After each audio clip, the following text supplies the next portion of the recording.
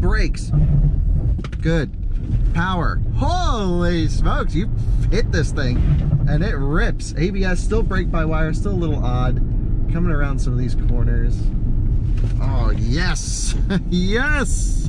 This is everything I've been wanting. Power on. Hello and welcome back to another Out of Spec Reviews video. Welcome here to beautiful sunny California, and welcome to many Mustang Mach-E GTs, a whole line of them. We're going to be testing this car, driving it for the first time, and seeing what some of the differences are between the regular Mach-E and this. Now, you guys know, and you've spent time with me in many different versions of the Mach-E. We've driven actually the Mach-E 4X on this channel many times, which is the extended range all-wheel drive, and we've driven the extended range rear-wheel drive, and I've taken both of these cars on big road trips, and it's been an interesting story to cover this car from the start. I have to say, over software updates and now full functionality with Electrify America, with plug-in charge, things are looking up.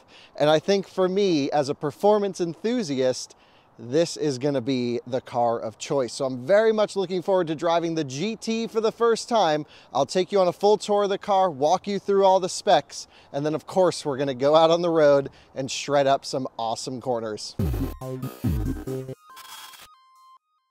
Well, folks, we're starting this off right in the Mustang Mach-E GT Performance Edition, the PE, if you will. Let me hit you with some numbers real quick. 480 horsepower, 634 pound-feet of torque, 3.5 seconds 0 to 60. That's some pretty spicy numbers.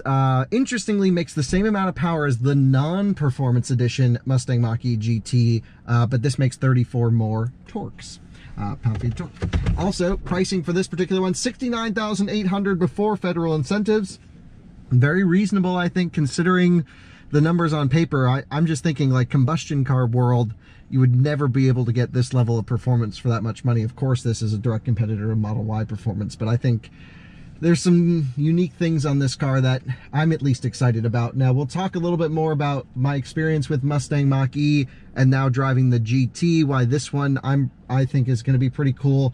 Also, later on in this video, I'm going to drive a non-performance edition GT, try BlueCruise, and just kind of get a sense of the suspension tuning, because this has the really cool magnetic dampers that are fully adjustable. So we're going to be playing around with that based on drive mode and user input. So I'm looking forward to this. Let's see, what is so it's got the $5,000 performance edition package, obviously. It's Cyber Orange, 88 kilowatt hour usable battery pack, 99 installed. You guys know the drill. We've been in Mach-E's forever.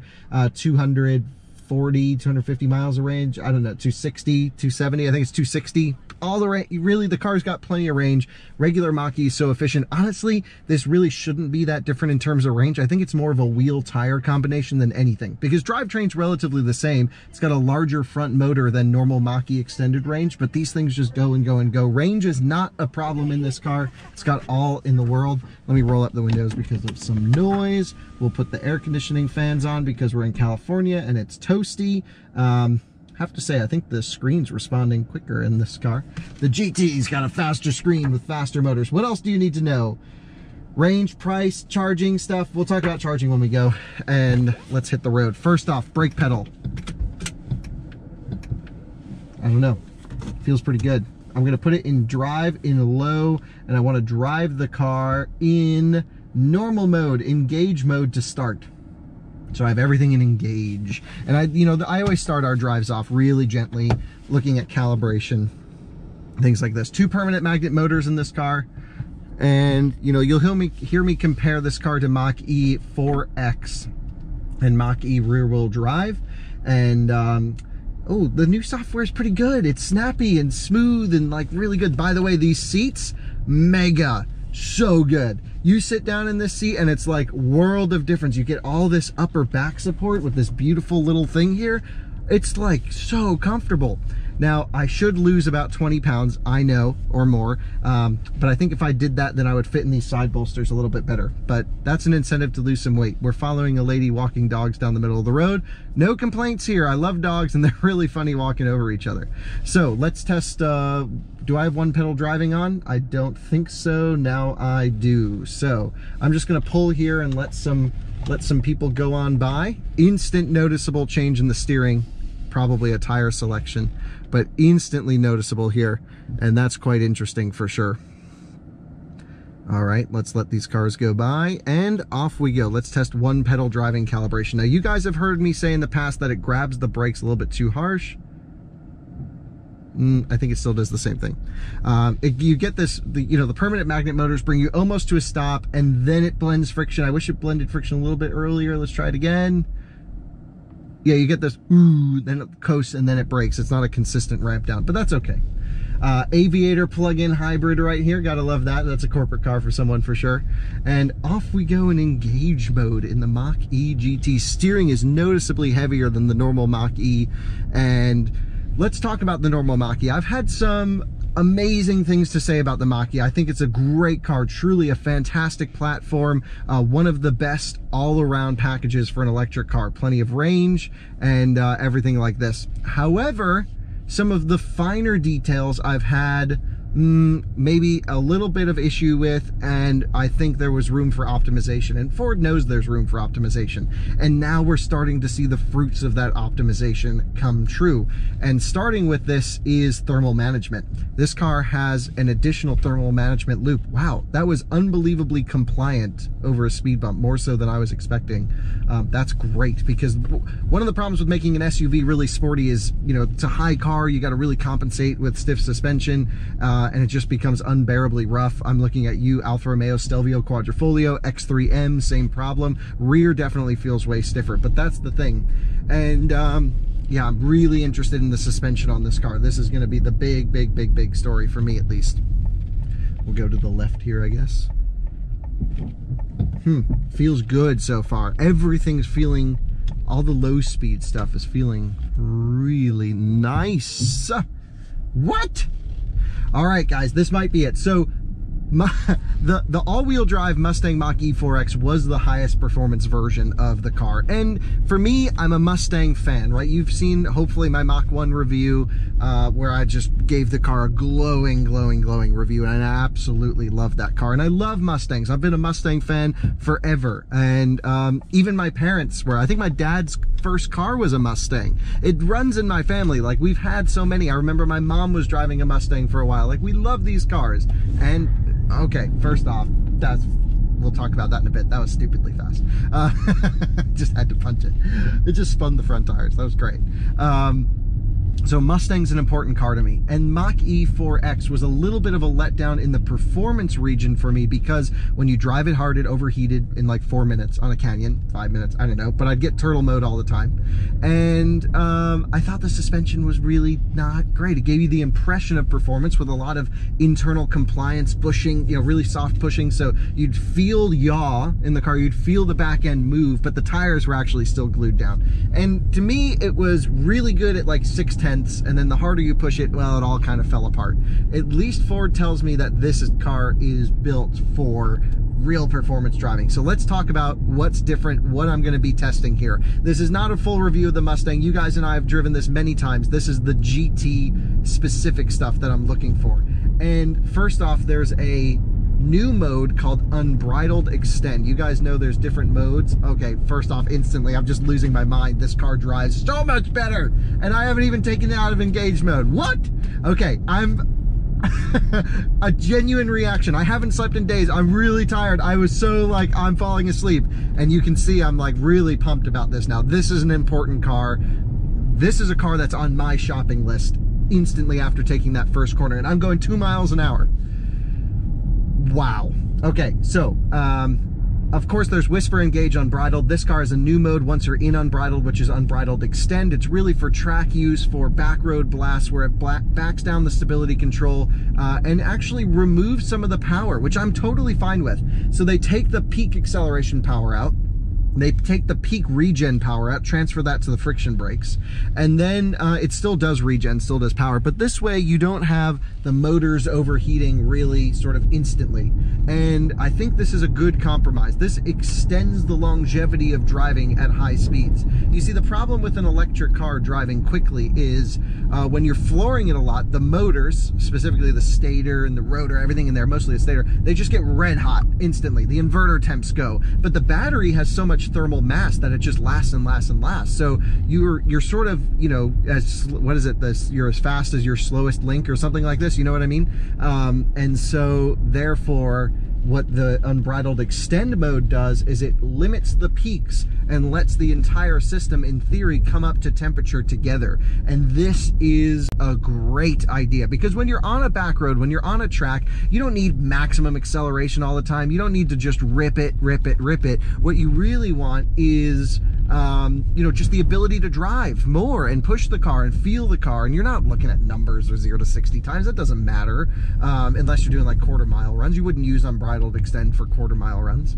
So I'm looking forward to testing this mode out. It also backs down some of the ESP stuff, which, you know, is always fine with me. That's a welcome addition. And beautiful yachts in the water. We're here in San Francisco. I see the Golden Gate Bridge, the city in the distance. This is just incredible. And I have to say, instantly, I am just extremely surprised. I'm driving down the middle of the road here on this unbelievably beat up, rough surface. And don't get me wrong, it's rougher than the normal Mach-E. It's a little less bouncy almost though. And the suspension calibration is, I would say, softer than expected and near perfect. One of the benefits of putting on adaptive dampers, they call it Magna Ride, I think, I don't know. But yeah, basically adaptive dampers is you fill the center of the damper with a magnetic fluid, and then you can run current through the damper, which has then variable, almost infinitely variable control of the stiffness of the damper. So you have 3 main settings, and then there's some algorithm in the car that's been programmed by the incredible chassis team at Ford. Do not get me wrong, Ford builds some of the best handling cars ever. Mustang GT350R, legendary car. Ford GT. They know how to build a good car. I said this in my Mach-E 4X review. I'm like, I just wish that car was a little bit better. Here though, this one seems to be the one that I'm excited for. Oh wow, this thing is, it rips. You know, I don't even really care about straight line acceleration, but I care about all the ancillary stuff. So what do you say we get out of town, get on a back road? What else should I tell you just as sort of background information here? Charging stuff. I spoke to some of their people on the charging team today. It's no longer going to fast charge just to 80%. It's now going to go up to 90. So we'll do all new charging curves. Plug-in charge works on Electrify America wonderfully now. I still don't think the Pass Plus membership situation is sorted, where when you use plug-in charge, you have to spend more money than you would if you were a member. So that needs to get sorted. Yeah, little things, but the optimization's happening, and that's all I care about. Is amazing starting point, and now we're just turning up the dials and dialing it in. Let's go hit up a canyon road, put it in unbridled extend, and shred this thing and take a look at the feeling of everything. But I gotta say, just driving this around at low speed, this is even more pleasant to me. The seats are incredible. The seats are the best part. You got to get a performance edition just for the seats. I'll try the GT, of course. I kind of wanted to drive the GT first, then the performance edition, but that's okay. And yeah, then we'll test the braking and acceleration. Oh, the brakes are good. The brakes are good. This is so much better. I'm genuinely really pumped. Canyons, let's go fast. And now you join us in the canyons. I've just dialed up unbridled mode for the first time. I haven't even tried any of the acceleration yet, so we're certainly gonna do that. First off, steering, awesome. Power on, it hits the rear motor first before it blends the front. So you get this awesome feeling of power on oversteer, but it's not necessarily compliance in the chassis, it's just rear tires. Brakes, good. Power, holy smokes, you hit this thing and it rips. ABS, still brake by wire, still a little odd. Coming around some of these corners. Oh yes, yes, this is everything I've been wanting. Power on. Traction control is getting in the way, of course. Okay folks, I want to try unbridled extend. The car's really fast in a straight line, no question. Why will it not let me do unbridled extend? One pedal driving off. Unbridled. Do I need to be stopped for this? Let's try it. Stopped. Unbridled extend. Not available. It says, for your safety, some features have been disabled while the vehicle's in motion. I don't understand. Well, let's drive it for a bit in unbridled mode, and then we will switch to unbridled extend. Of course, 3 regen settings. You have drive, low, and 1 pedal. I have the car in low right now. I actually prefer 1 pedal, but let's just get a feeling for how this thing is. Stupid fast. Stupid fast. Amazing turn in. Look at that. Great oversteer. You just give it a little bit of throttle. It blends the rear motor. You just pivot the rear motor around. Coming in hot. Standing on the brakes, of course. Oh, great brake pedal. ABS pumps clicking away. It really masks the weight, I have to say. The rear end is totally settled down compared to normal Mach-E. Front end's always been good, but the rear now has some amazing... This is a road! Holy! Yes! Stuff's flying around down here. Holy smokes, this is... And it just rockets out of a corner. Now, the problem with not running unbridled extend is, of course, things are going to get hot. But so far, I haven't had a thermal limit. We're at 94% state of charge. And, yeah, unbridled extend will back down some of the power. I actually had it in that mode for a brief second, but you can hear ABS just click, click, click, click, click, click, click, click, click, click, click, click. It's just constantly sitting on traction control. There should be a way I can turn this off. Driver assistance, auto hold, additional settings. Maybe there's no more traction control off button in this car because of unbridled extend? Is that possible? This is normally where it would be, I thought. Vehicle. Traction control? Yeah, I always thought it was under driver assistance.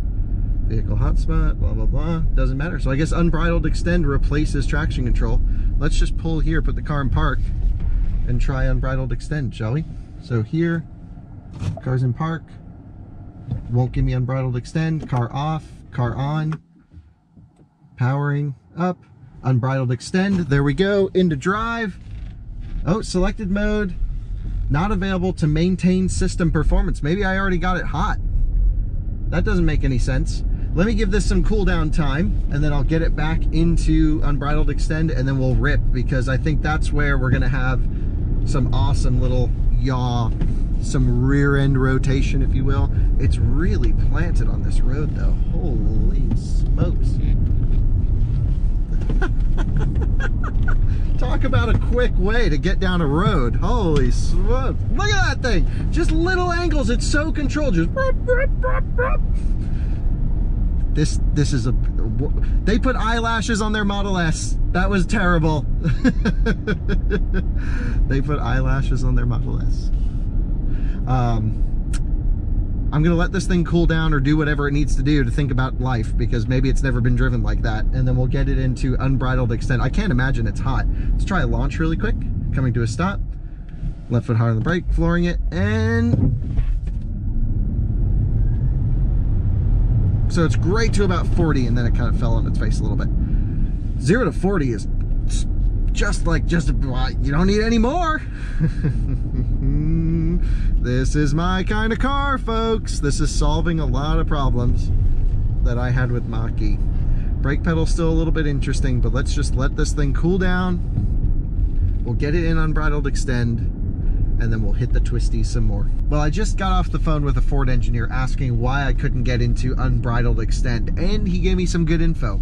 There is a couple different modes that you need to be below. Like if you drive the car really hard, it won't let you go in unbridled extend. That's weird. I would think you could just put it in unbridled extend, it would run the cooling fans at max and then try and pull you down, but it doesn't. So you need to get the motors cool, battery state of charge can't be too low, and there's a few other things that go into this unbridled extend mode, but it seems pretty sensitive.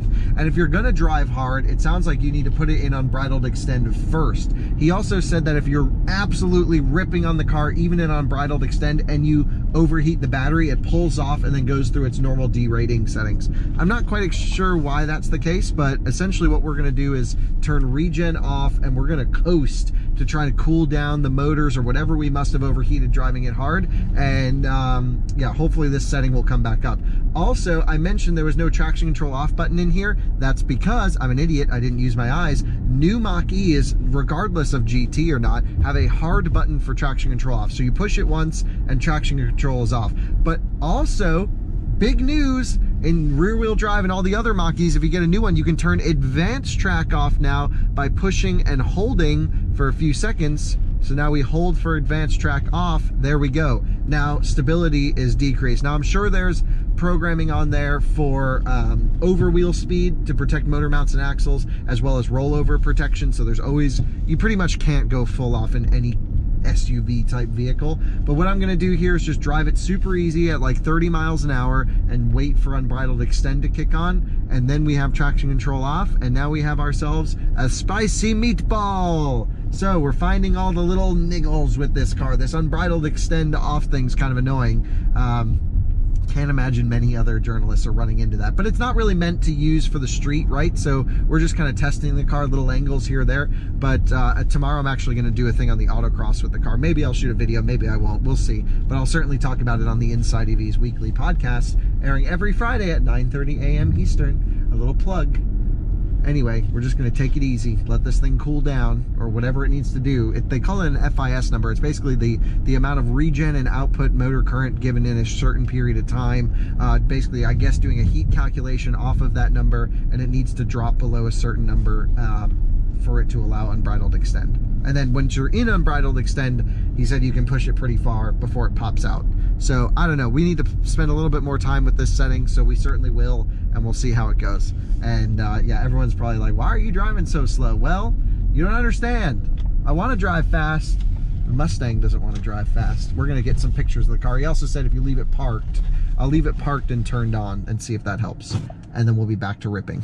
Hey, good news, unbridled extend is available. I just let the car sit on running for a little bit. We're gonna put it in L for increased regen. You can't do one pedal drive and unbridled extend, which is interesting, but I think it's really just meant for track use. That's one hell of a gnarly bump.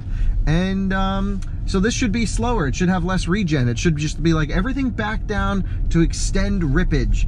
It indicates traction control is off. I actually turned traction control fully back on, by the way, just for this, because I want to see how much leeway it actually lets you have. So yeah, it doesn't feel insanely peaky in the power.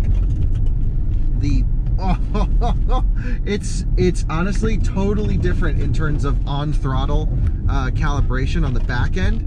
Wow, stuff's flying around back there, dang. It's not nearly as oversteery. It's much more balanced coming out of a corner. I think they really turned down the rear motor, but I like this because if you're just in regular unbridled mode, it's a little artificial, like it's just, and it gives you these like, I don't know, little 2-3 degree slides. Here though, yeah, it feels a little bit better. It lets you work the tire. Really want to get that front end to grip and get in. Much more track-oriented setting rather than the impression of speed, if you will. And this is just, I went around 2 corners, right? I will try and find some more, but there's just people driving 2 miles an hour. So we'll wait here and see if any more cars come up. Brake pedal, I mean, the brakes are way more powerful than the normal one, but the brake pedal itself is still a little bit... I mean, it's brake-by-wire, so what are you going to do? I mean, it's not a bad brake-by-wire system, and so I think it's just what we have to deal with. So we'll hang out here, and then we'll hit the road as soon as someone comes up. Someone's coming up, full throttle. Man, I just love how much it uses that front motor. It's so funny, you just spin the front tires because it's really leveraging that. Let's bring it on through. So braking feels good in unbridled extend. Little rock on the road, let's be careful. Big power. Yeah, it's nowhere near as drifty in this mode. And it's nowhere near as fast, but that's okay. I'm fine with this. It's actually, it feels like normal Mach-E 4X. Maybe even a little bit slower in this mode. Look at this, coming around the corner, big power. Yeah, you're just letting it lean on it. Wow, this is a good mode. This is like canyon carving mode because you're not crazy oversteer when you get on the throttle. Just balances everything out. And yeah, it's quick, but it's not like crazy fast. You have that if you want it, but obviously you can't go that long using that mode for thermals. I think Ford took the right approach here with this unbridled extend. So anyway, there's just too much traffic now, but we tried the mode and yeah, everything was pretty good here. What do you say we get out of the GT performance that I'm absolutely blown away by? I think the suspension's great. The brake pedal time to where it actually hits the brake is still, I'd like to see this worked on. I'd still like to see one pedal calibration worked on. I still need to get answers to a few of your questions, such as usable battery pack capacity is quoted at 88 kilowatt hours, but we've heard from Darren Palmer that they might stretch that a little bit. So we gotta see how the future software goes. I don't think this car has extended use of the battery pack. Quarter mile times, they said they're going to work on optimization for this. I know there was some concern about Mach-E GTs actually being slower than the GT performances, and I heard that at like 85 miles an hour there's a big performance dip. I'll try it in the GT, but right now we're on like this back road that's amazing, but it's not really a car that we can do 80 miles, or a road we can do 80 miles an hour on. So it's a very limited test drive. Of course I'll have one to test for an extended period of time. We'll try all this stuff. And yeah, like speed limit's 25 now and we're in a city. So we'll take it out of Unbridled Extend, put it back in whisper mode, which is how I prefer to drive the car, to be honest, and 99% of the time, and then dial it up when you need it. Unbridled mode's really rowdy is what I'm trying to say. It's pretty drifty and fun. And I'd love to try Unbridled mode with advanced track off, but these are all the combinations we just don't necessarily have the ability to do. I gotta go switch cars. So I have to say, there's a lot of really big improvements here, and jumping out of an E4X and into this is night and day from I guess what I'm trying to say is the regular Mach-E is really good, but it's like, let's just say it's 90% is what it feels like to me. This is like jumping up to 97, 98%. There's still some weird things I want to work out braking wise and throttle calibration wise. It's really aggressive on the throttle. When you get past like a quarter throttle, it's like, whoa, see, like it just spun the front tires. I'd like to actually see them blend more rear motor in earlier and less front motor. I think that could help. I don't know, but yeah, let's just cruise up. We're gonna be in cities the rest of the way, and then we'll try BlueCruise. I haven't tried it yet with the hands-free thing, and then we'll finish off our first experience in the Mustang Mach-E GT Performance Edition and Non-Performance Edition. And now you join me in the regular Mach-E GT non-performance pack. I wanted to do BlueCruise stuff with this car, but let's just launch it. It just smokes the front tires. Man, honestly, you can't, it's fast. What more do you need? Yeah, maybe the other one hits a little bit harder in unbridled mode, but yeah, whatever. Man, I keep overheating these damn things. When you just do one acceleration, Unbridled Extend just goes away. So this is a weird strategy. They do say though, and I was talking to some of the engineers just before, on the way to the track, like go Unbridled Extend, obviously, and that will run the coolant loops to chill everything down before a session. So that's good to know for sure. Also, these seats are better than the stock seats, and they allow more room for people of a larger variety, such as myself. However, the Mach-E Performance Edition has better seats. I love the shoulder support in the Performance Edition. So in terms of suspension, oh my God, instantly, like, we've just gone backwards in time here. Yeah, oh man, no thank you. Yeah, yeah, this just drives like Mach-E GT then. Or sorry, Mach-E 4X. This is, you gotta get a Performance Edition. I'm just telling you right now. Yeah, I gotta get a Performance Edition. The suspension instantly is noticeable. The rear end's back to being bouncy. This is how I remember Mach-E being, and I remember like being annoyed by it a lot. And this is, yeah, back to that. Oh no. Okay. I'm not going to evaluate this car in terms of performance, because if you want to go fast, you have to buy the $5,000 Mach-E Performance Edition package. I don't even want to talk to you if you don't buy it. Spend the money, get the good one, you get the good seats, and the car is so much less busy on the back axle. I don't even know if you can see it in the video, but it's just hoppy, hoppy, hoppy. And like, look at the back end. Like, when I start throwing this car around, it's just, wah, wah, wah. It's so soft and compliancy, and the bushings are soft. So, yeah, so basically we're gonna do BlueCruise on the highway, which I haven't experienced yet. It's basically the same thing. So Mach-E's all have lane centering. You can lane center whenever you want. But if you want to do it hands-free, oh, nice old Beetle, then you need to go into, wow, this car rides like not great. Really not a good, the Performance Edition's awesome. All right, that's where I'm gonna leave you. I'm gonna put this car into whisper mode now, but it won't make a difference because the suspension's totally passive on this car. It's not an active suspension setup. And here we have a, oh, that's my old California Route 1 Mustang Mach-E. If you guys recall when I made all those videos with the white California Route 1, the range test, the charging test, it's that exact car that's behind us now. That's so great to see an old friend, my old Mustang. I had it for like 3 months, I think, something like this. It's crazy. Yeah, so definitely important to have the GT Performance Edition. And now we're just gonna cruise over to the highway and drive this thing on BlueCruise. What was I telling you? Oh yeah, lane centering. Lane centering happens all the time, unlike Super Cruise. Super Cruise, if it's not scanned, you don't get lane centering. In this car, it's my understanding, you just always get the same, at least base level, what's available today. And then when you're able to, it will do eye tracking and do BlueCruise and hands-free stuff, which seems like a much better solution than GM Super Cruise, which is very limited use case. At least this will just always do its best it can, given the lines in the road. I like it. And now we are merging onto the highway in the Mach-E, so let's give it the beans. Yeah, it's plenty fast for sure, though. You got to get the Performance Edition. The suspension, that's the move. You just need the active damper in this car. It's night and day, really night and day. This lady needs to stop talking to us. So let's move over and let's try some BlueCruise, shall we? So, sitting in this lane now, speed limit is 65, so I've set the adaptive cruise control. I can then turn on lane keeping system, which is normal active lane centering. Although now it's gone, yeah, now it's gone completely blue. Oh, looks like we have smoke show here on the right. That's not good. So let's turn the system on now. Now we're on BlueCruise. Check this out. So I'm just gonna keep watching ahead. Here goes another Mach-E. And that's our old car. There we go. So now we're just sitting on BlueCruise at oh, I should up the speed a little bit here. There we go, speed upped. We're just rocking it along. Gotta love it. So obviously Mach-E is always so quiet on the highway. That's one of the best parts of this car, is NVH is really good. Especially for an SUV that's so loud. I haven't put my hands on the wheel in a while, which feels weird.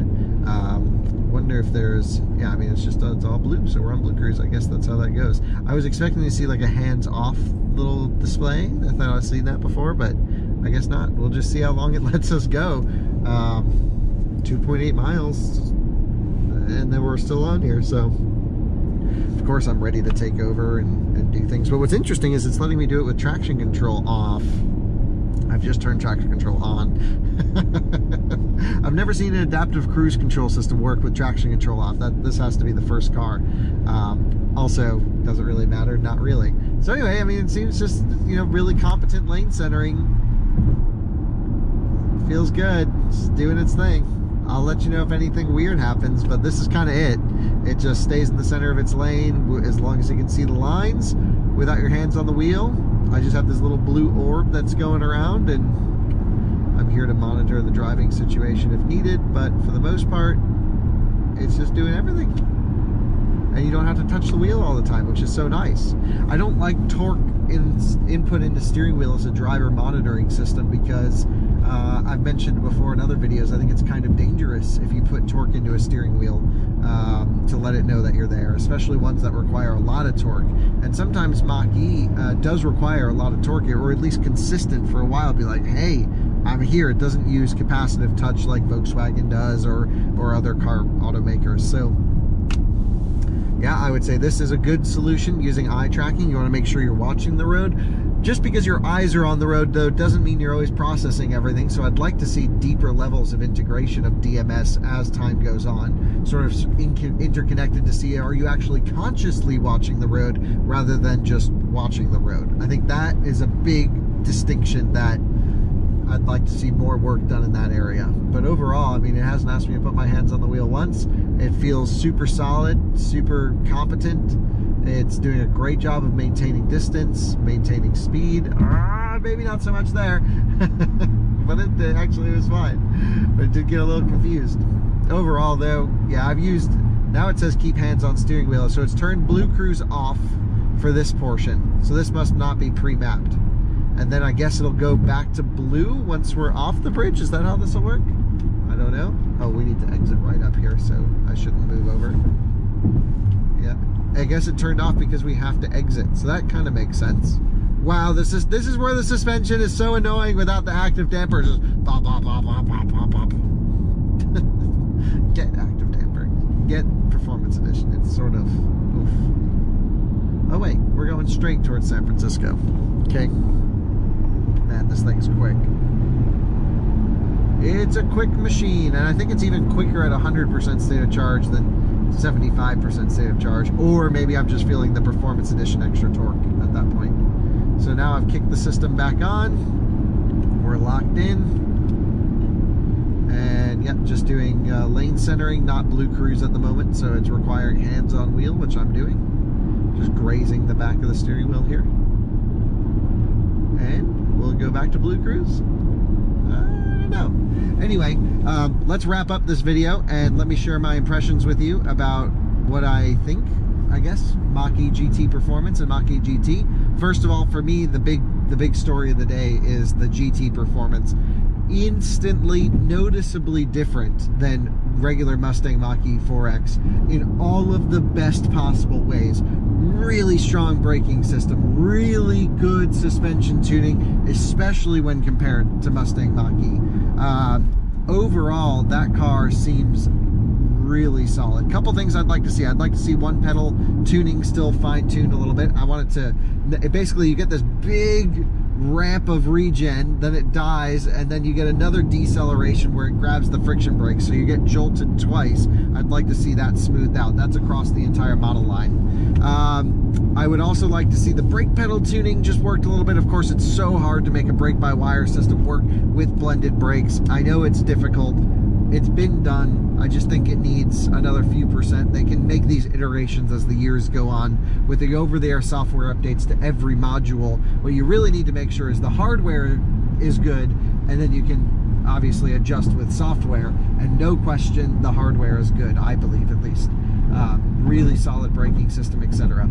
Also, I think that the range is fine. The charging curve is going to be updated, so I'm very much looking forward to this. I hope it's good. I hope it's impressive. I hope it's solid. And overall, I feel like the Mach-E is just, this is going to be the year of improvements. And we'll be covering it. Every time there's a major update, if I have access to a car, I will share it with you. I'll tell the story. We'll test it to actually see if it's better than another one. Here's a Mustang Mach-E actually in front of us. It's a California Route 1 that's been purchased, not a, media vehicle. I see them everywhere. They're popular. People really are buying these things, and that's exciting to see for me, is just the passion from the owner group. I think it's really great. Overall, Mach-E GT performance has me thinking personally about, let's wait on the charging curve stuff.